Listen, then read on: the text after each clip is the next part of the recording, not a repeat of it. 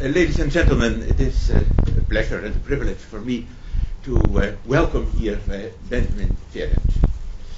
We know each other since about 20 years, I think. Oh, I'm not that old. And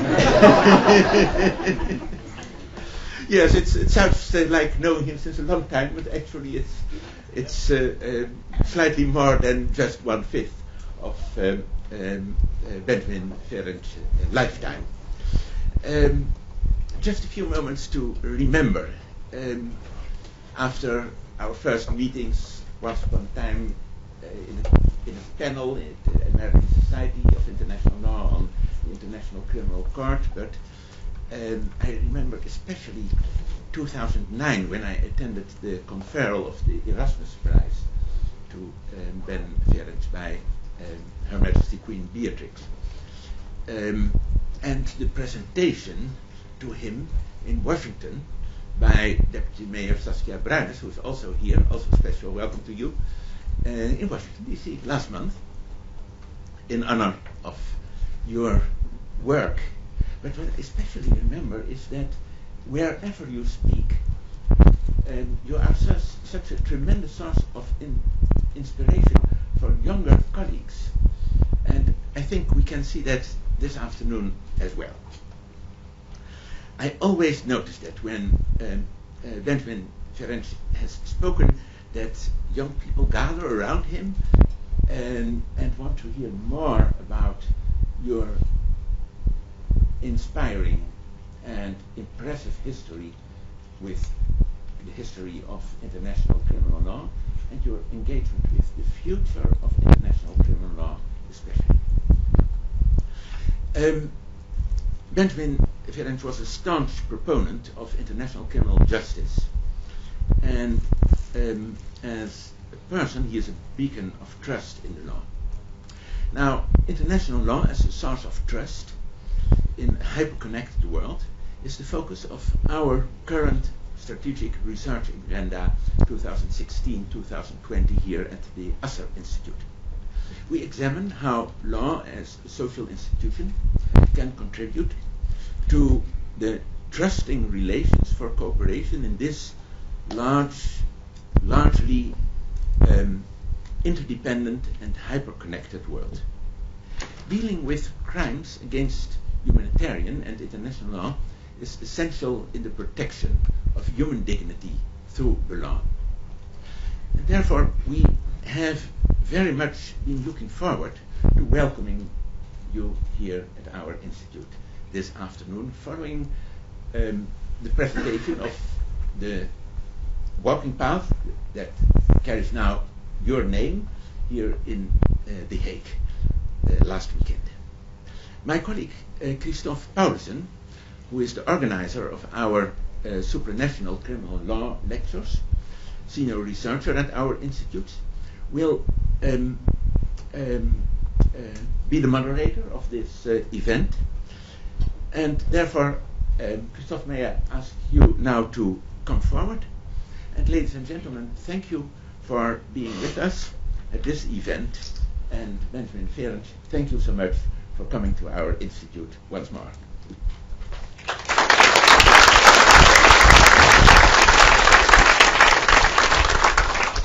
Thank you, Ernst.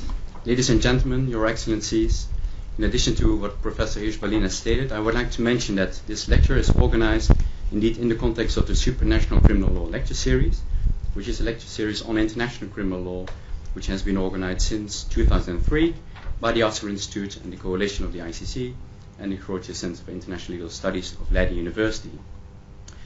In addition, tonight's lecture is organized in cooperation with another partner, the International Humanitarian and Criminal Law Platform, which brings together researchers on IHL and ICL from the Asser Institute, the University of Amsterdam, the VU University Amsterdam, Leiden University, University of Groningen, the Netherlands Defense Academy, Tilburg University, Maastricht University, and the Institute for International Law of the KU Leuven.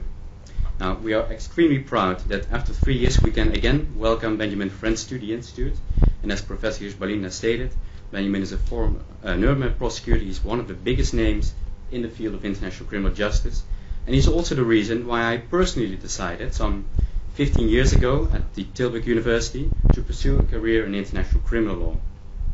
And Ben is able to inspire audiences around the world. And luckily for you, you're able to witness this for yourselves here today at the TMC Oscar Institute, where Ben will speak about his pursuit of international criminal justice. Ben, thank you so much for freeing up some time in your very busy schedule. The floor is yours. Thank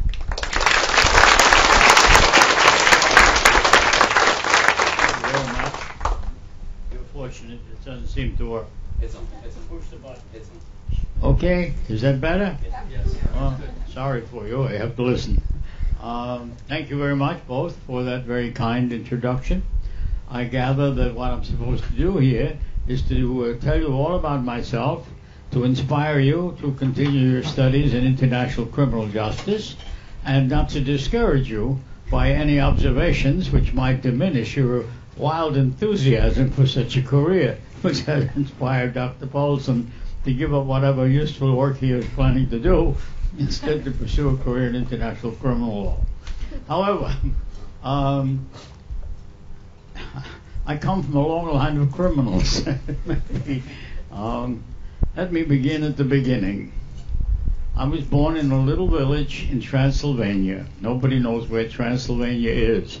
They do know about my Uncle Dracula, who was on my mother's side. It was a little village. My sister was born in the same bed I was born, a year and a half before me, and she was therefore a Hungarian. When I was born, I was a Romanian in the same bed. So I learned very early on that it doesn't make any difference whether you're Hungarian or Romanian or what the country is called. It's how you treat the people in the country that counts. And in both countries, the treatment was such that in order to escape from poverty and persecution, my parents took the two little babies they had, I was one of them, and fled to the United States. And of course we had no money, so we traveled third class because there was no fourth class, and came on the open deck of a small ship to the United States, where my father was prepared to carry on his trade for which he had been trained. He was a shoemaker, and he thought people are always going to need boots, and he could make a pair of boots out of a cow's hide. But nobody mentioned to him there were no cows in New York, and there were no cowboys, and they didn't need boots, and you had to learn to read the instructions on a machine before you could deal with it. So there was also no employment. And he was considered fortunate when some kindly soul offered him a chance to become a janitor for a few houses, and his family, including me and my little baby sister, could live in the cellar. And that's where we were born. I mean, not born, but the earliest knowledge was of a cellar in a region of New York called Hell's Kitchen. And it was called Hell's Kitchen because it was pretty close to hell. And so I mention this so that you can take the view in perspective of now I have a street in Holland named in my honor. I'm planning to have a bench put in there so I can sit there all day long and just look at the name. You're cordially invited when the bench gets installed. Come and have a seat, no charge. I've been thinking about putting on a toll bridge there, but I don't think they will let me do it. All right, so from these humble beginnings, I'll take a quick jump. I was admitted to the Harvard Law School, where I got a scholarship for my exam on criminal law. Didn't know anything about taxation and some other problems. And while I was still a student, the war broke out. Japan attacked the United States at Pearl Harbor. Everybody I knew immediately went out to try to volunteer for military service. I applied to various different branches of the service. I was having trouble getting in because I didn't fit the description. In the Air Force, for example, where I wanted to be a pilot, they measured me and said that your feet won't reach the pedals. So they refused to accept me for that. And I had similar experience. I didn't look like a Marine. But I did finally manage to join the Army as a private in the artillery. And of course, I knew absolutely nothing about artillery. And I also learned that armies are run by people who are sometimes right, usually not. And they tried to undo all of my training. Whatever they told me to do, I said, I don't think that's a good idea. And they said, you're not supposed to think. I said, you're in the Army. I said, I'm sorry, I've been trained to think. And I would always get punished, for thinking. So I was, at a very early stage, opposed to militarism based upon my initial experiences. Now, we go a little bit further into the area. In the capacity of a private in the artillery, I landed on the beaches of Normandy. I witnessed American soldiers lying face down, floating in the water, with tanks still mired in the mud. I proceeded with the army across the Maginot Line and through the Siegfried Line and across the Danube, not the Danube, the Rhine, across the Rhine on a pontoon bridge, driving a jeep, going like this. The bridges were all knocked out, and if you didn't end up driving a jeep at the bottom of the Rhine, that was an accomplishment. And I didn't quite enjoy the experience, I must say, but I learned something very important, that I can survive everything. And I think that has been a guide for me in everything I do. I can never live as poor as I have been. I can never be subjected to more attempts to kill me than I have been. And that gives me an enormous strength. I fear nothing. And I'm so busy, I have no time to get old. I am now in my 98th year and still enormously busy. The more publicity I get, the more work I get. Very difficult. Fortunately, I have my son down here, whose principal job is to hold the whip and keep me going. He's getting even with me. Well, let me give you back a little bit of my Army career, because some of it relates to what you're doing. I had decided very early that I wanted to pursue a career as a lawyer.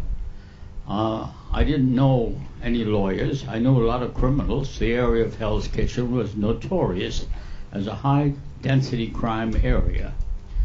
I didn't think it was a good idea to become a criminal. And so my interest was always in that direction. When I was in the Army, I wrote an article published in the leading law journal on the rehabilitation of Army offenders, the soldiers who were imprisoned for various crimes, and how they could be rehabilitated. I mention it because it was one of my earliest publications. I had published an article on criminal responsibility when I was 19 years old. So it's something which I have been doing for a very long time, and focusing my attention on crime and preventing crime. I was teaching juvenile delinquents in the summertime and visiting all the prisons, and I'm happy to tell those of you who are from New York, we had an electric chair in Sing Sing prison, where people were sentenced to death, were fried, and I have sat in that chair several times, and when studying criminology, and I can report it was too big for me. I said, the electric chair doesn't fit. So I tried to avoid having to be sentenced there. All right, now on my Army career. The days in the artillery were the usual thing. The Germans trying to kill us, we're trying to kill the Germans. Nothing very interesting. However, we reached a certain point where the President of the United States, Theodore Roosevelt, Franklin Roosevelt at that time, and Stalin and Churchill had all agreed that because the Germans were committing all the atrocities, that there would be trials. And they were put on notice that they would be held accountable for the criminal actions they took. Now, one of the jobs I did when I was at the Harvard Law School was do the research for a professor who wrote a book on war crimes. It was Professor Sheldon Gluck, who was a leading criminologist at the time. And I guess he was the one who suggested, but he was advising the Army as he was being consulted on, war crimes problems. Nobody knew about it. He said, "You go get my student, Benny. He's over there somewhere, and he knows all about those things, having read everything in the Harvard Law Library which pertained to the subject." And one day, Corporal Ferencz, which was me, was interrupted in my important duties, such as doing the latrines, keeping them clean, was told, "You're being transferred to General Patton's headquarters." And I reported to a colonel, and he said that your name has been forwarded from Washington. We are setting up a war crimes program. We've been ordered to set up a war crimes program. What's a war crime? He had no idea of what a war crime was.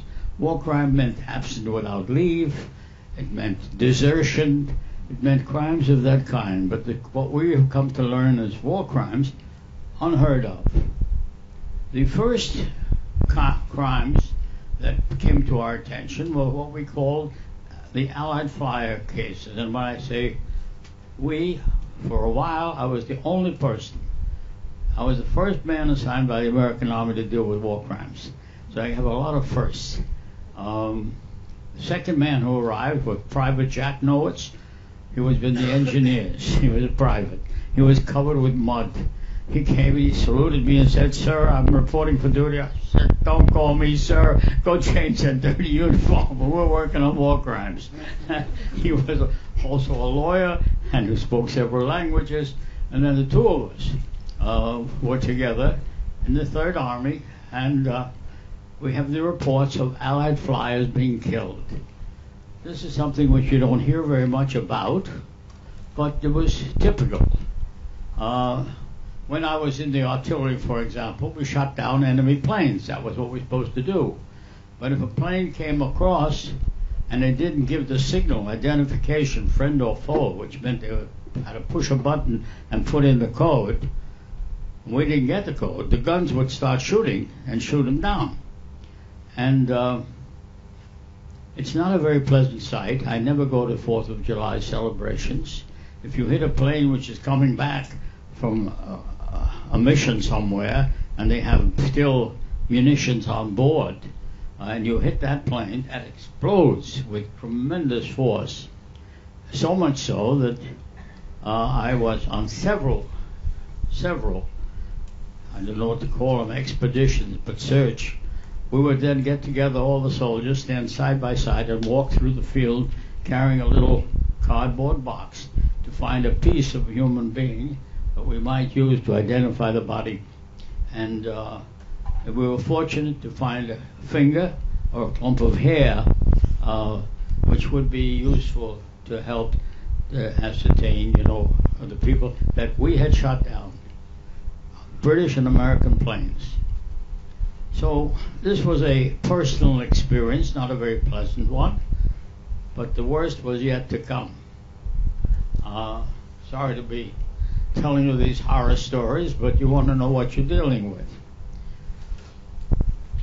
The typical Allied flyer case was where the persons had not been shot down by us, but had been crashed into the ground somewhere in German-held territory. They were almost invariably beaten to death by the German mob. Would come down, Allied flyers, wounded, mob would come out, grab them, literally beat them to death with shoes or with sticks or with crowbar, whatever they had. And we would get a report, Allied flyers coming down in the town of Groß-Gerau near Frankfurt, actual case. I'd get into my Jeep, race out to the scene, get the Burgermeister or somebody else acting as the chief. I'd say round up everybody who was in the area, bring them into a room, half this size, line them all up. I'd get somebody who spoke German and English. At that time I didn't speak German, I'd never studied German. I said, yeah, you tell them. They're going to tell the exact truth, what happened. Who was shot down, who surrounded them, who hit him with what, where is the body located. It's one of the problems always, couldn't find the body. They'd been thrown into the river and they floated downstream, or they'd been buried in a hole somewhere and I had to go and dig them up. Try that one on. The people would be told, anybody who lies will be shot. Now I mention this, and I mentioned it this morning somewhere, because I expect a reaction, which I usually get. What? You said you would shoot him? Yes, I did. That was routine. I'd say to the translator, you tell them they're going to tell the truth of what they saw, who was in the mob, who hit him with what, where did they hide the body. That's what I want to know. And anybody who lies to me will be shot. Well, so my goodness, it's a form of terrorism. Well, maybe it is. For your reassurance, I never shot anybody. But what other weapon did I have to persuade them? But I had already studied the war crimes law, and I knew there were judges and students here, that there was a principle of reciprocity. In every town there had been a sign, Jews, Juden, you're going to be assembled here to be transported. Anybody who doesn't show up by 8 o'clock tomorrow morning will be Todesstrafe. They'll be punished by death. So on the principle of reciprocity, I thought that I could tell them the same. What else could I tell them? That I'm not going to give you your ice cream tonight? Or please be nice? What the hell do you think you're going to tell them? There's a war going on. They would kill me on sight. And they certainly would kill anybody who didn't show up and get organized to go get murdered. This was what was going on. So the threat of my threatening to shoot them was the only weapon I had. I had a .45 caliber pistol on my belt. American troops were already there, so that the Germans were very frightened. They were very obedient, and they would start writing. And then I'd read 25 statements. 20 of them agreed. The other 5 were lying. But you could tell right away. If 20 of them agree on what happened, you know what happened. And the other 25, I didn't shoot them. I just ignored them. And then we'd pick them up and put them on trial. I mention this because the public does not know about the U.S. Military Commission trials, which began during the war. And I was in Munich, I think. I hammered up the first sign, U.S. War Crimes, something or other, committee or whatever the title was. There was a photo of that. It's my files are in the Holocaust Museum in Washington. And the procedure was, well, mostly we dealt with the concentration camps. So let me give you a word about that. As the American army swept into Germany, we began to encounter strange sights. Report were coming to headquarters, to the Judge Advocate section, that the tank division has come across a group of people. They're on the road, and they look like they're wearing pajamas. They all look like they're half dead, and they seem to be coming from some kind of a work camp. We didn't know the word concentration camp. And I would jump into the Jeep and head out for where it was. The first such camp was a 4 camp of Buchenwald called Gusen. I'd rush to there, get to the camp. I had arranged a special pass to be signed by General Patton, authorizing all commanders to give me full cooperation, that I was acting on behalf of the Third Army, Patton's Army, carrying out a mission for the President of the United States, and I was to be given access and assistance in everything that I did. I had that signed by a lieutenant while he was sober a bit, and I used that as my pass in the event I was ever challenged. which fortunately I never was challenged. But in order to make sure that I wouldn't be challenged, I put secret stamps on it, stamped it secret, because one of my duties as a clerk in the supply room of the artillery was to file the files, whether people couldn't read. And we'd get in the files, and I'd replace the old files, and I received some stamps, official army stamps. And I thought it would be a good idea, instead of giving them only to the colonel and the majors, if I kept one in case they should need one at some time. So I had the official stamp too, which turned out to be very fortunate, because in the event I needed an official document, well, of course, I had the official stamp, get somebody else to sign it, and in order to make sure I wouldn't be interrupted, I put secret on it as well. And if you go to the Holocaust Museum in Washington, you will find, I don't know if it's still there, but it was there a few years ago, I found a display of the pass that Ben Ferencz used to go into the camps and get access to information. And there it is, Ben Ferencz, please give assistance, all assistance to him, and it's stamped secret.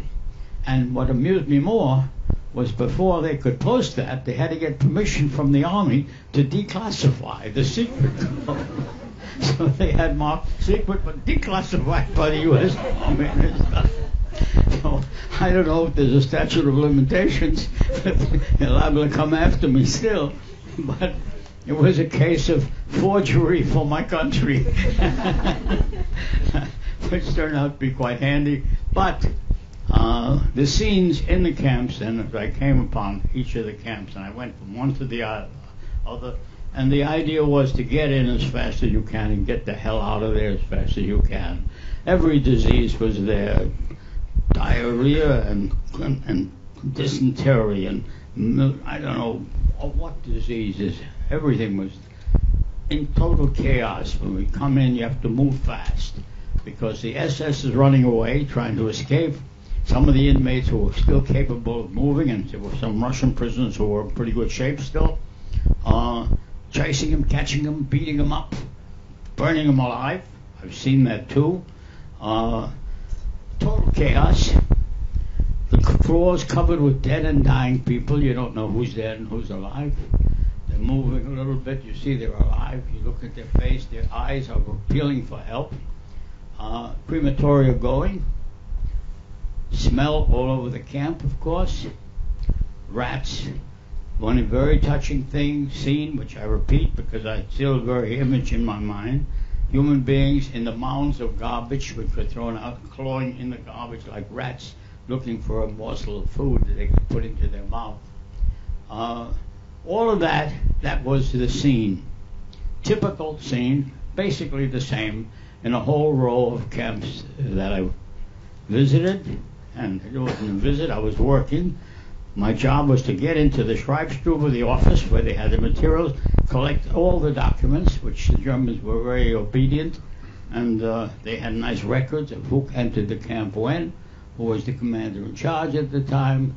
And I mentioned something else which had moved me at that time and still does. One of the inmates in one of the camps, I don't remember if it was Buchenwald or Mauthausen or Ebensee or any of the other camps. When he saw me, he said, he was an inmate in charge of clerical work in the Schreibstube, in the office. He said, I have been waiting for you. He said, come with me, I have something for you. And he took me to the electrified fence which surrounded the camp, took a shovel, and he dug up a box. It was about the size of this bag, a square box, and took me back to the office. We uncovered the box, cleaned it up, and inside there were a number of, this is something else I'll give you later, it has nothing to do with the story, but it looked like this, little folders, and it was the club which the SS had in the camp, and they used to go to the club once a week or so, and then they had a stamp in there, and they had the man's picture and his name. It was an ID card for admission to the club or something like that.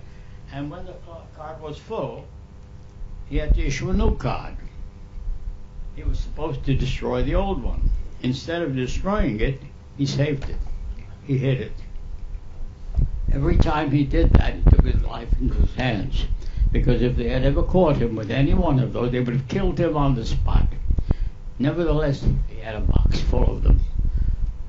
A joy for a prosecutor. I knew the names of the officers, the SS who were in the camp. I knew when they were there. I knew what they looked like. I had their birthplace. Beautiful piece of evidence. But what was most remarkable is that this man, facing death every time he saved a card, still for at least a year period, saved those cards, knowing or hoping that there would be a day of reckoning.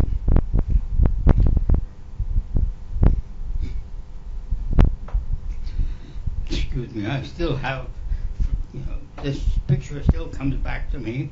I was the day of reckoning. He gave me those cards. The fact that a person didn't lose hope under those conditions, touched me. Anyway, I'm giving you a little picture of what it's like, to be a war crimes investigator. I had to go out and dig up bodies with my hands because they were covered over, and you can't, in winter time, the ground was very hard. You couldn't use a pick because you hit him in the head, you wouldn't know if it was a bayonet wound or a bullet wound. I had to soften the ground all around. I'd get some Germans, stop them and say, come on, I need a hand with this. And then drag them out of the hole. And how do you do that? In case you need it, these are professionals all here. Give you some feeling of what it's like. I had my own system. You identify the body, locate the body parts where they're placed, try to get an ankle, maybe two. If only one, you try with one, tie the rope around it, put it in the back of the Jeep, and start to pull it out of the hole. And hope that you get more than a foot or a leg when you get out, when you tie. I've done that. It's not a pleasant job. Nobody came apart on me, really, I was happy to say. But then you wash down the body. Photographers come in, take pictures of it. You find out who was in the mob that killed them. Find out who was the guy who delivered the fatal blow. It was a fireman, for example, actual case, who came and he cracked the skull open of the flyer who had come down and said, that's what I like. Good American blood all over his shirt. And the others quoted that to me, and I went looking for him, of course. I got to the house where he was supposed to live, kicked the door in, went in. His wife was there. I said, where's your husband? He's not here. Where is he? I don't know. Do you do his laundry? Yes. Where's the laundry? Where's his shirt? Found his shirt, which has got American blood on it. Saved the shirt as evidence. Leave a message behind. Find the son of a bitch and bring him in. So this is the reality. You're professionals, you're prosecutors, you're students. You have to, I tell you these horror stories because it's hard to imagine. You really cannot imagine. And how does it impact on me? I built a wall. Somehow, this was not real. My mind just shut it out as though it was a Hollywood scene of some kind. Of course, as you unfortunately may have noticed already, the scene is still there. All right, let's move on from the gory story about the concentration camps. The war was over. I wanted to go home. I wanted to join the army in order to do my part. Didn't want to ever have the feeling that I stayed home while somebody else was getting killed for me. But the war was over. We'd won the war. I went home. The army, of course, had other ideas. You had a system to set up. You have to go according to the numbers.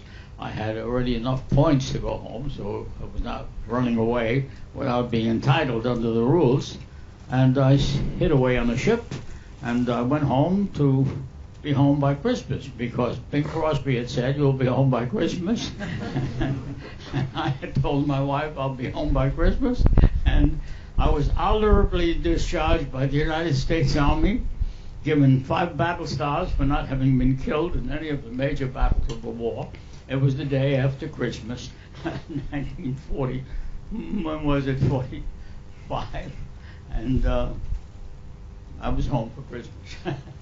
So, but my honorable discharge, says the author, they lost my records on the way because the ship was supposed to sail out of I don't know which harbor it was, one harbor, and I went to another harbor. I didn't want them to be looking for me at the time.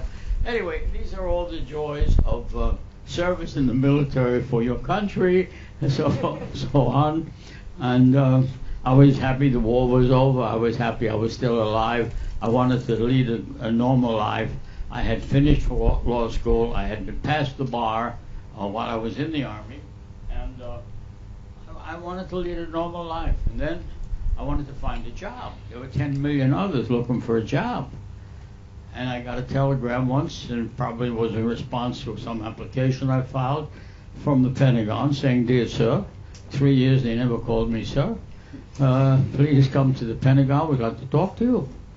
So I went, and I was met by a colonel, Colonel Mickey Marcus, his name was, Jewish colonel who had gone to West Point in order to get a college education. That's the way they did it. You know, some congressman and got you into the point, as they called it. And he said, "Betty, we want you to go back." I said, "Are you kidding?" He said, "We'll make you a full colonel." I had been promoted to sergeant by that time. I said, "In order to get me to go back into the Army, you have to declare war on Germany again. And you have to be losing." I said, "I'm not going back into the Army." So he said, "Well, we'll give you a civilian rank." I don't know, what does that mean? Well, assimilated rank. You'll have all the rights of an officer, of a colonel. And I said, when can I quit? He said, "Anytime. It's up to you then. It's up to you." Well, they were very eager to have me because I happened to be the most experienced man in the world dealing with war crimes matters. I had been an academic student preparing everything that had been written on the subject. I had been in the field digging up the bodies, chasing the criminals, catching some of the criminals, and they were desperate. They were very desperate. And I said, "No, I'm not going into the Army." Well, before they got through with that, I was intercepted by somebody else looking for me. And this was then a colonel, later a general, Telford Taylor. Now I shift the scene a little bit, because you may not know. I'm trying to tell you things that you may not know. The International Military Tribunal trial was already on when I left Germany. Justice Jackson, our excellent jurist, top American lawyer, judge on the Supreme Court, headed the American delegation. The British, the French, and the Russians were also members. And this is when they talk about Nuremberg, they talk about the International Military Tribunal. I had nothing to do with the International Military Tribunal. So all this publicity, they're mentioning me, giving me a pension, giving me I don't know what, it's probably under some more mistaken impression that I am Justice Jackson or something equivalent. So I'd like to clarify that. I am not Justice Jackson. However, when that trial was over, it began to lay down certain principles. And the principles I studied, they affected me, such as that crime is committed by individuals, that the supreme international crime is the crime of aggression. Making war itself is the supreme crime. That criminals should be brought to justice by a fair trial, in which they are given all the defenses which belong to a fair trial. And these were basic principles of justice which appealed to me. And the United States had taken the lead in urging that there be additional trials, 12 additional trials, pointing to the entire hierarchy of German life. how was it possible that a civilized country like Germany would be able to not only tolerate this kind of crime, but with enthusiasm carry it out? Genocide and all the rest of it went with them. And in order to get the answer to that, the United States decided to put on trial the industrialists who built Auschwitz, for example. I.G. Farben provided the money for that. Other industrialists who seized the properties in other territories had their own concentration camps for slave labor. You had the doctors who performed medical experiments on concentration camp inmates. You had the lawyers who perverted the law and the judges by political decisions. You had the diplomats who lied to the rest of the world about what they were doing and planning. You had the military themselves who engaged in all kinds of crimes. So the object was to have 12 such trials. And Telford Taylor, who was then promoted to general, was appointed by the United States President to be the chief in charge of those crimes. And while I was floating around in Washington and talking to Colonel Mickey Marcus, he found out about me and he intercepted me. And he said, I'd like you to go back with me for these subsequent trials, and not just the military commissions, which were very speedy trials. They would take 30 at a time, give each one about 2 minutes to deny that they were responsible, and then sentence them to death and take them away, take care of them. These were the military trials, military commissions, about which very little is known and very little is said, and just as well. Anyway, so I'm back, and we're going to have new trials, 12 subsequent proceedings, as they were called. And Telford Taylor said, I've been checking up on your record, and I see that you are occasionally insubordinate. I said, that's not correct, sir. I am usually insubordinate. I don't obey any order that I know is illegal or stupid. But I think I'm checking on your record too. I doubt, he was a Harvard Law graduate, I doubt whether you'll give me such orders. And he smiled and he said, you go with me. So he hired me. And my first assignment, and he was shortly thereafter, we all sailed off. He said, look, you know what it takes to convict somebody of crime. We have a number of suspects. We've got them in jail now. We've been holding high-ranking people. But if you have a suspect but no evidence, you have nothing. And so we've got to get the evidence sufficient to convict them of all crimes. And if you have the evidence and no suspect, you've also got nothing. So your job is to go get the evidence against specific individuals who are now suspect in being held in the Nuremberg jail, and get that back to us as soon as possible. Be in touch with the 12 lawyers who were in charge of the other 12 cases, and you funnel the materials to them. So I set up a staff of about 50 people in Berlin, and we scoured through the ruins of all the offices which might have had these documents. For example, the Foreign Ministry office, Gestapo was completely bombed out, and other offices. And one day, one of my researchers came in and he handed me some big loose leaf folders this size and that thick, and he said, look what I found. And I looked at it. Ereignismeldungen aus der UdSSR, which meant situation reports from the Eastern Front. Daily reports, marked Geheime Reichssache, top secret. Daily reports by the commanders of special units called Einsatzgruppen. Nobody knows what Einsatzgruppen means because it doesn't mean anything. It means action groups, deliberately disguised as to what their function was. Their function, which was given to them when the entire group of about 3,000 men were assembled and were told by the SS that their job is to follow behind the German lines as they entered Poland and on into Russia, and eliminate, by which they meant kill, every single Jewish man, woman, and child they could lay their hands on, and do the same regarding any other potential enemy of the Reich. In other words, clear the terrain, follow behind us, wipe them all out, without exception, without pity or remorse. That was their job. And I've got these daily reports reporting how much they killed every day. And I tabulated them on a little hand adding machine. When it reached 1 million killed that way, 1 million people murdered, I took a sample. I flew down from Berlin to Nuremberg. I said to General Taylor, General, we've got to put on another trial. He said, we can't. It's already been approved by the Pentagon. We can't. The lawyers are already all assigned. The trials are in process. We can't now change any of this. And I said, you've got to put on another trial. I have here report mass murder, black and white, unseen in human history. You're not going to let these people go. And he said, can you do it in addition to your other work? I said, sure. He said, okay, you be the chief prosecutor, you handle it. So I became the chief prosecutor of the biggest murder trial in human history. I was 27 years old.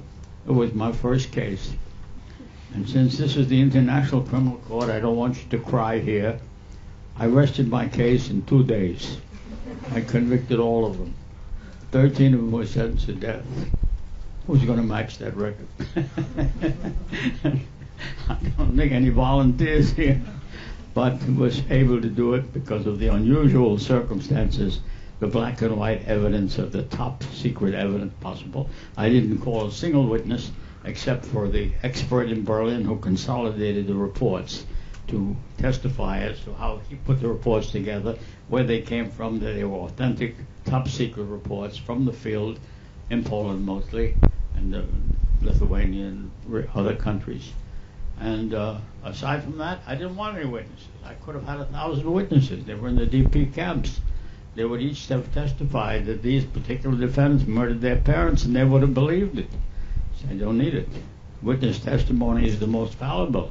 I have the best testimony conceivable. Contemporaneous top secret documents issued from the field right upon when the crimes have occurred. And so I was able to become a great hero in my first case. But I had a second case, which is of great importance to you, because the rest of my life I tried to create an international criminal court. Because Nuremberg was closed down, it's not a temporary thing. We have to have a permanent international criminal court to protect people forever. And now I stand here in this new beautiful building, but I was here in the old building as well, because Marino Campo called me. He said, we're getting to the end of our first case, Ben. Will you come up and do the closing statement for the prosecution? And I said, of course. So I came up and did the closing statement in the Lubanga case. That was my second case. I was 92. So if you're looking forward to a very active career of handling war crimes cases, I put you on notice hereby that it may be a while, although you can take consolation. Cheer up, kids. The crimes are still happening all around the world. You have a great career ahead of you.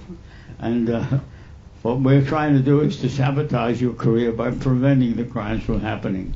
And the way we do that is, of course, the primary function of any good lawyer was not trying to convict, but rather to prevent the crime, to deter the crime.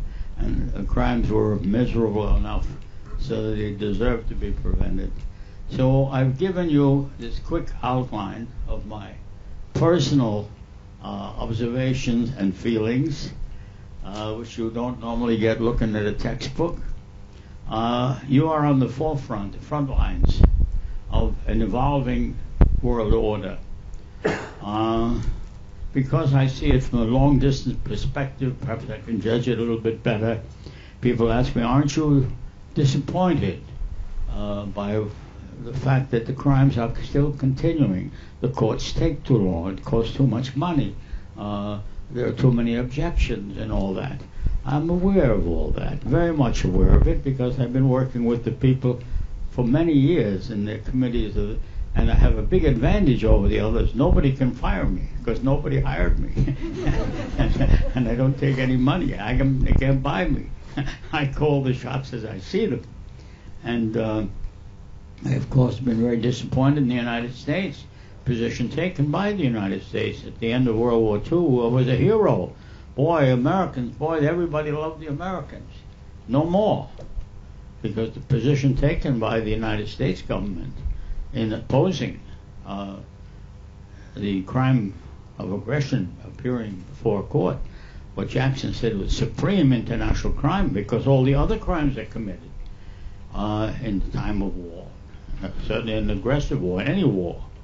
So it's quite disappointing to me to see the position taken consistently by my government, and you reflect the point of view of half the people in the United States who feel differently. We know from election statistics, half the people are conservative, the other half are not so conservative. Those who sit here are people who believe in the rule of law, who believe that it has some deterrent effect. Some people believe, as Kaiser Wilhelm Feld or the General Feldmarschall von Moltke explained to Johann Caspar Bluntschli, who was the first guy to work on creating an international court of some kind to settle disputes. The German general said, "You are depriving us of what is most glorious in life, giving your life for your country, the Kameradschaft, camaradeliness of going to battle with your friends and being able to save your country's flag, and all that sort of thing." This was and is still the point of view of a great number of people. I wish them good luck if they survive. But we live in a time where you cannot accept the old ideas. They have to be changed. The law is an instrumentality to protect society from types of behavior which are unacceptable, which are unbearable. And the world has changed. We're no longer shooting people with poisoned arrows. We are now in the cyberspace age. We spend fortunes every day in a cyberspace race. Who can kill the most people? And with the money that we spend, we could have taken care of the refugees who are looking just for a job or a place to live in safety, of the students who are unable to pay their tuition, the old people who need someone to care for them. All that money is being sent and buying and competing for massive weapons of destruction when we already have the capacity now from cyberspace of cutting off the electrical grid on planet Earth. Wake up! The present system is that if the heads of state are unable to agree, they send young people out to kill other young people whom they don't even know, who may never have done them or anybody else any harm. And when they get tired of killing themselves, they rest, each one declares victory, and after they've rested, they start again. That's the current system under which you live, under which I lived. It's increasingly dangerous every day. And it's my warning to the young people particularly. And I was delighted this morning to have about 50 young kids. They didn't know exactly what it was all about, but they were cheering for me. We have to really revise our thinking and revise our laws to meet our needs. And I'm not discouraged by what we have done and what we are doing. There has been a growth of the human conscience in my lifetime. We've done great things. The emancipation of women, same-sex marriages was considered impossible. Flying was considered impossible. In the face of being able to do the impossible, I have concluded it's possible to do what's impossible. And it's possible to have a peaceful world. And you have to stay with it and never be discouraged. And so I give you only a slogan: law, not war. And then I give you another slogan. I say, how can you do it? I say, never give up. Never give up. Never give up. And if you do that, I'm sure the time will come when you will see a more peaceful world than the one I have seen. And I wish you all the best of luck.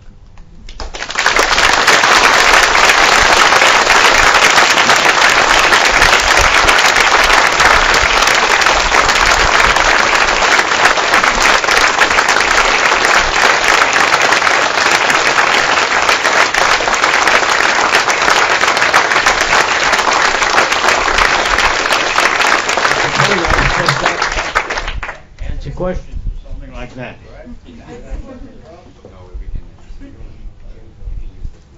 can use this mic too. They quit. The guy quit. How do you put it on? You have to push the button. I thought it was a mechanical trick like that. Okay. Okay. Thank you very much for this very, very interesting and I think inspiring presentation, your incredible life story. I'm sure that there will be some questions in the room, and we have a colleague with a mic and another one with a mic. So to whom can I? Now this ear is 98 years old, so you have to speak loud and clear. My son may help me translate some of this. Mr. Ferencz, I just like I'm from South Africa, so you know our history. I don't have to go into it. But the problem is that according to historians, both Asians, Europeans, Americans, they believe that the Treaty of Versailles was the real cause of the Second World War. And you wanted to know why did the Germans act in such a way. There was a moratorium on their behavior and the movements and the economy and everything what they did. And secondly, I will tell you, I'm of Indian origin, so every time they commemorate the Second World War, the Sinti and the Romas are never represented. And millions of them were also killed. I think you know about that. And I find it that, when Oppenheimer was in charge of the Alamos nuclear project, when he went to President Truman in the White House to tell him to, with his friends like Bertrand Russell, Einstein, Radhakrishnan, Philosopher Gandhi, and everybody, they were together and they were against the use of mass destruction. When he went to Truman, you know what Truman told him? He doesn't want the Americans to use the nuclear weapon again after the use in Japan. You know what he told his secretary? It's not a nice word what he said. He said, "Don't bring that motherfucker again to my office." Truman said that. It was on the television. Mm-hmm. And these are some of the things. And we had Pol Pot, we had Chile, we had Amin, we had Mobutu, we had lots of things. Lots of people have been killed. But I hope, as you said, that everybody takes responsibility and we'll have a better world. Well, you've raised a point there which I think is very important, and that is the attitude. I did a show recently for 60 Minutes for CBS. It's been shown around the world in the last week or so, with millions of people viewing it. And the Inquirer who was handling it said to me, "Well, you've seen all these horrible things happening. How could you deal with these horrible people? What do you think about them being such horrible people?" And I said, "Did you think the man who dropped the bomb on Japan was a horrible person?" And the question that you pose and the other question are the same. In wartime, war makes murderers out of otherwise decent people. My lead defendant, Dr. Otto Oldendorf, I picked them on the basis of their education and their rank. Father of 5 children, fairly honest man. He was convicted of murdering over 90,000 Jews, approximately 90,000 Jews. Babies shot one shot at a time, thousands of them. And he explained it by saying that Hitler had information that the Russians planned to attack, and therefore it was necessary for the German people, the German army, to prevent that attack by a preemptive first strike, and strike before the Russians did. And he felt justified in doing that. None of my defendants had any remorse whatsoever. They were all well-educated people, no regrets, no remorse. They thought they were patriots serving their country. The American Code of Conduct in Warfare also allows preemptive self-defense. I arranged for Ollendorf to hang by the neck for 8 minutes until he was dead. That's the chief prosecutor for the United States. Doesn't make me feel good. So you're touching on a very difficult problem of how otherwise normal and decent people can take a position of leadership in mass murder. And my personal conclusion is we have to stop war making, because in war, all the other social controls are submerged. And seeing the pretty women around here, I assure you, there has never been a war without massive rape of the women. World War II, I saw it happening in Berlin, where the Russian soldiers, with part of their victory prize, they were told, now go and rape the Germans. And they did, with a vengeance. So it's war itself, which we have to change. And the only way we can do that is if we change the hearts and minds of people. Because for generations we have glorified, for centuries we have glorified killing in war, for the beauty of the country, the terrain, power, and so on. It's crazy. Today it's crazy. It's not King Arthur going out and fighting in a battle with one man. Today the victims are all innocent civilians, including thousands of children. I saw it. I know that the victims and so on. I've seen it. And it's much worse now than it was then. It's much more dangerous. So having more weapons is not a road to more security. It's more insecurity. And you also need the courage to compromise. It's not a cowardly thing to compromise or to try to settle. And you need courage not to be discouraged. And that's why I go around and talk to you. It's your world, not mine anymore. But if you have the courage not to be discouraged, you see the progress which we are making toward the awakening of the human conscience. People are now concerned with what's happening. They haven't found the solutions yet, but they know it's happening in different parts of the world. They're reporting on it. They're sending commissions. They're trying to begin to hold accountable through courts like this one. There are now dozens of international criminal courts functioning today in various parts of the world. Tremendous strides forward toward a more civilized world, but we still have a long way to go, and I know that. So I appeal to the young people, maybe the little kids who were with me this morning, to pick up this flag or whatever you want to call it, this torch, and carry it forward when I'm no longer here. Okay. Thank you. Shalom. Assalamu alaikum. Sir, only last week, my name is Khalid Ahmed Chaudhry, representing International Human Rights Commission. Only last week, during a seminar about extraordinary court chambers in Africa, and we were discussing about sentence of Hussein Habre of Chad. You just mentioned about electric chair, and during that seminar, I showed my readiness to face a guillotine or hanging till death to raise a question, which I am going to raise in front of you, because you asked me, what would you like me to say something? Yeah. Would it be possible for you to demand for an extraordinary court chamber in Washington, D.C. to get Bush, Blair, and Dick Cheney, and you to become a chief prosecutor over there? Thank you very much. Well, because of my advanced years, I wouldn't be eager to get the job. But certainly, a prima facie case can be made out for the United States committing the crime of aggression in various jurisdictions. But one of the difficulties, the main difficulty facing the world community today is we have no enforcement mechanism. We were promised one when we thought we won World War II. Nobody wins a war. Everybody loses in a war. But after World War II, we had the United Nations Charter, which called for disarmament, which we haven't done. It called for an international military force, which we haven't done. It called for an impartial Security Council to be responsible for the safety of the citizens, which it hasn't done. It called for enforcement through social justice, which hasn't been done.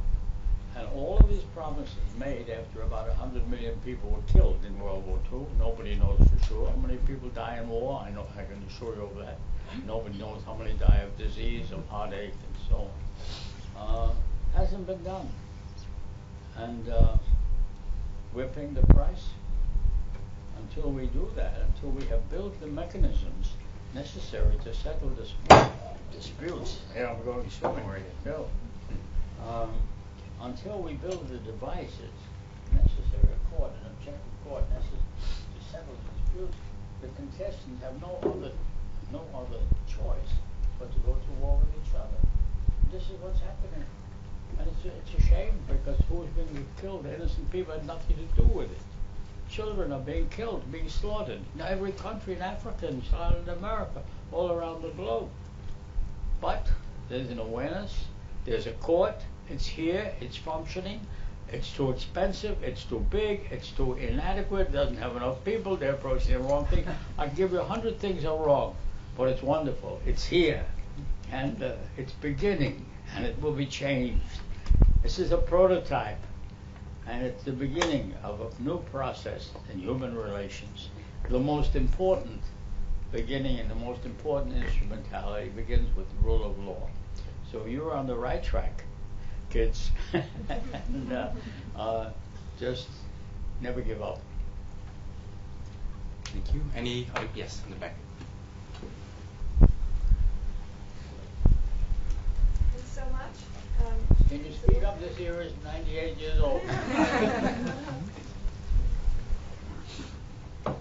Thanks so much. Do you? Oh yeah, I think you hear me now. Thanks so much for inspiring us and for encouraging us to remain on the path of criminal law, humanitarian law, and for sharing your story with us. My question is, in the case of your first case and your second case, where you were, or you had to face, and where you have made the impossible possible, whether prosecuting war criminals at Nuremberg, or someone as Thomas Lubanga, I would like to ask, so in those hours where you might think this is not possible, I don't know how to handle this, who is your inspiration, or what? Or what made you think, okay, I can tell these young people never give up and have courage? My inspiration comes from what I have experienced and what I have seen. You cannot go through this type of experience without coming away feeling that it's an awful, terrible thing, as it is. And I have never forgotten that, and it never leaves me. And that drives me to try to do whatever I can so that it's not repeated in the future. And it is being repeated all over the world still. So I do the best I can, try to educate by talking to the people, by writing books, by writing articles, by doing lectures, by doing videos, by talking to young kids, talking to old kids, whatever I can do at the age of when I should have been long retired. I don't know what retired means. That's what I do. And if everybody would do the same, we'd get there faster. And you are doing the same. Of course, you have to make a living and you have to feed the family and all kinds of things. But I did that too. And everything I have left, I give back. I give it all away to the different organizations, including the Holocaust Museum in Washington and others who are trying to advance the rule of law to protect the rest of humanity. More than that, I cannot do. I think there were two more questions at least in that same corner. Maybe, yes, the first. Thank you very much. My name is Solomon Alvary. I actually come from Ghana, but I'm a student at the International Institute of Social Studies. And my question is quite simple but really intriguing. I want to find out what's your take on the claim that the International Criminal Court is are actually meant for African leaders, especially with the recent expression of withdrawal, interest of withdrawal from the court by South Africa, Burundi, Gambia, and other countries. Thank you. You asking why the African countries seem to be withdrawing from the court? Well, the suggestion that the court is biased against black people, against African people, it's not only absurd, it's insulting. The chief prosecutor, as you know, is Fatou Bensouda. He's a very black person coming from Africa, from the Gambia. Do you think that she would be serving as chief prosecutor of court which was discriminating against people because of their color? I don't believe it for a moment, because I know her very well. And it's just not true. It's just a lie. It's an attempt to avoid facing justice by saying we're all going to quit. They can quit, and they may quit. They throw themselves backward instead of going forward toward a more peaceful world ruled by law. They say we don't want to be part of it because we think you're going to discriminate against us. That's not a discrimination because of your color. It's a discrimination because they can't get into the country to get the evidence to convict. The people who are running the country are themselves suspect, and so they don't let anybody in. And you have to know the local language in order to be able to get the evidence, and you can't get in. So what are you going to do? You do the best you can, and it's a slow progress, but we're getting there. And you must never give up, and you must never lose hope, because that's what drives human endeavor. That's what should keep you going as well as me, because you have more years ahead of you than I've got left. Okay. Lady in the black shirt also had a question, I think.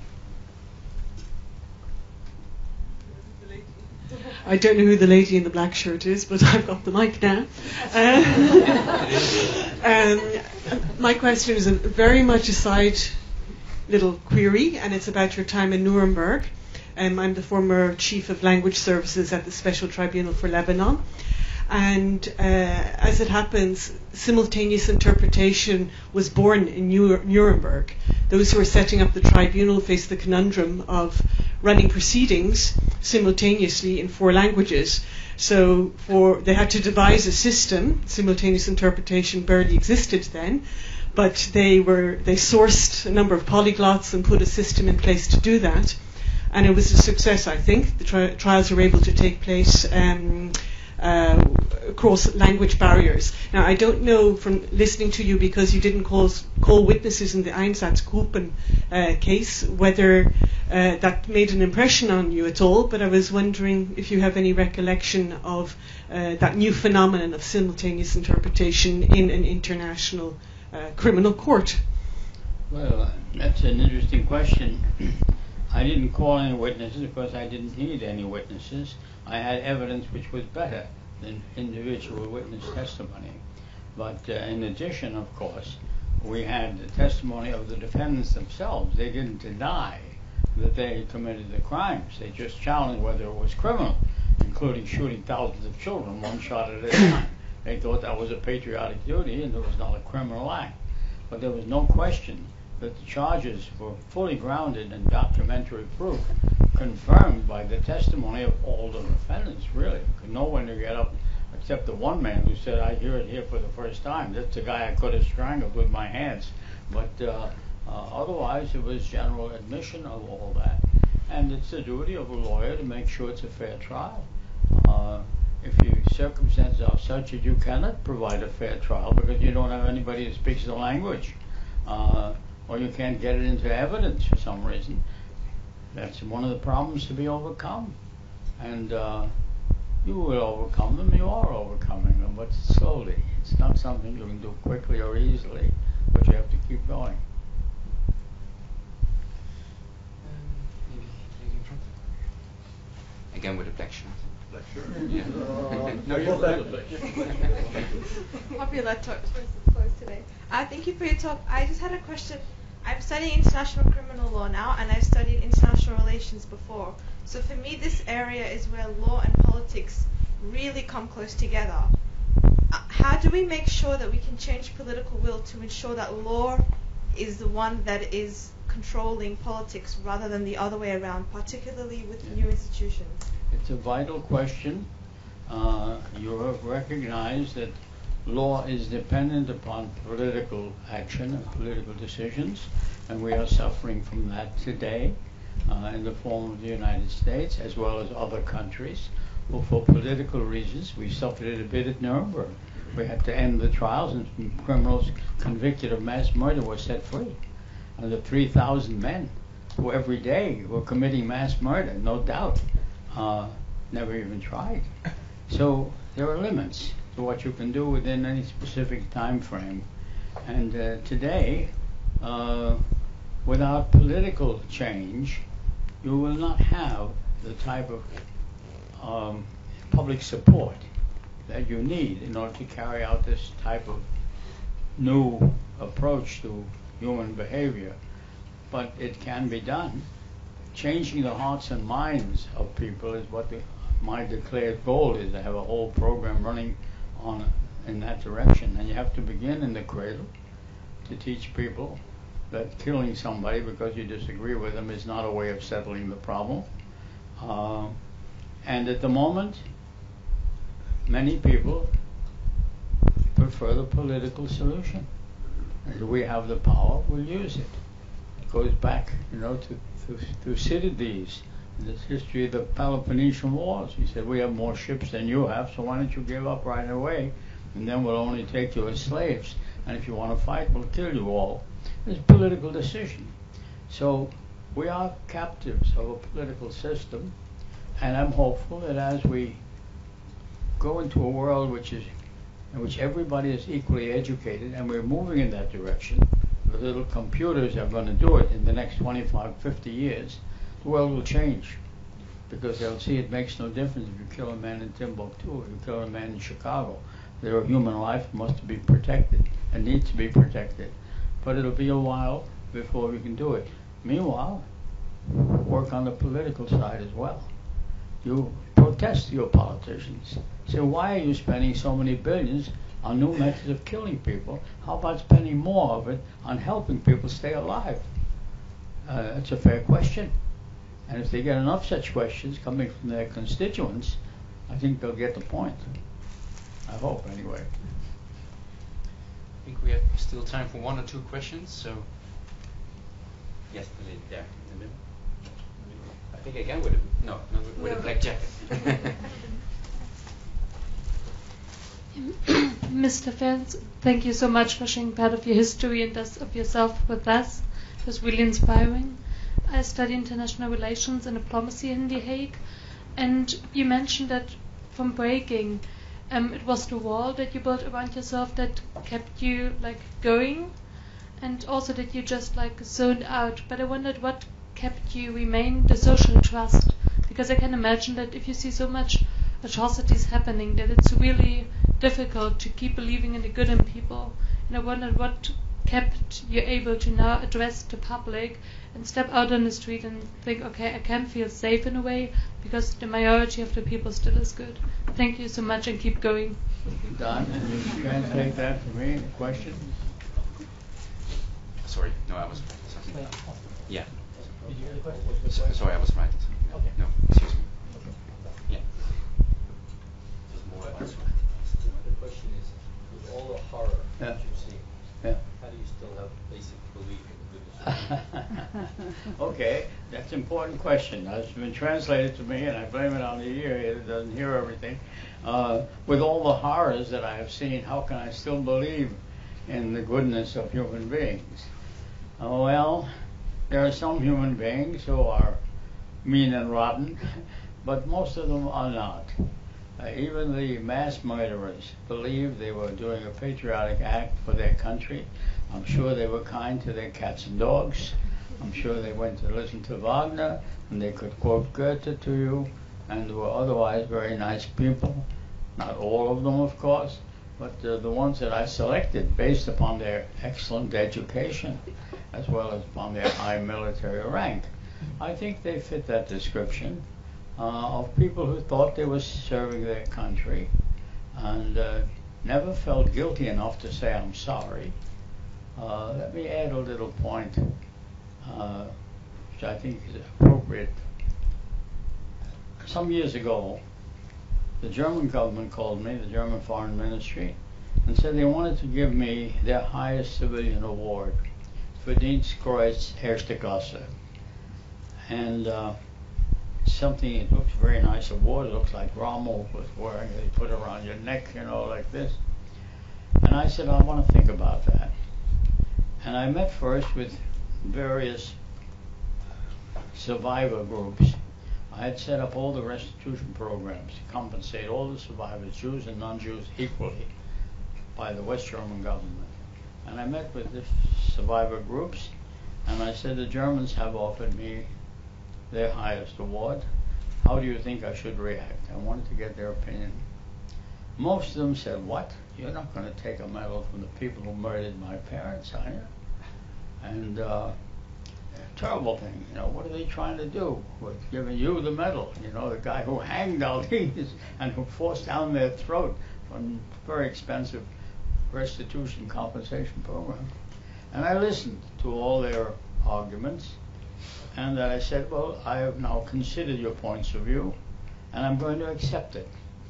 I'm going to accept the medal, because I interpret that to be an effort by the new generation to say they're sorry, and their parents were ashamed to admit that they were responsible for crime, but by singling me out as the recipient of their highest civilian award, it was their way of apologizing, and it's a new generation, and we shouldn't hold children responsible for the crimes of their father or their grandfather, and so I have the medal. The last question, if there is one. If not, then thanks so much for your excellent questions, and of course also for taking the time to respond to the very good answers. I think this has been a wonderful evening that all of us will not soon forget. I would like to thank everybody for coming to the Yasser Institute tonight, particularly of course Benjamin Ferencz, and I think I speak on behalf of all of us here tonight. I would like to wish you all the best and continue to inspire audiences around the world. In your own words, never give up. And I would also like to extend my gratitude to Don Ferencz, to the municipality of The Hague, and also my colleagues here at the Yasser Institute who have made all of this possible, also logistically. And finally, I would like to draw your attention to a few other lectures at the Yasser Institute that you might be interested in. This Wednesday, the 17th at 7 p.m., Professor Sharp will provide a lecture with the title How the War on ISIS Has Changed International Law. And on the 7th of June, Kinga Tibor and Megan Hurst will speak about the rights of victims to a fair trial, a fictional reality, comments on ICC and STL practice.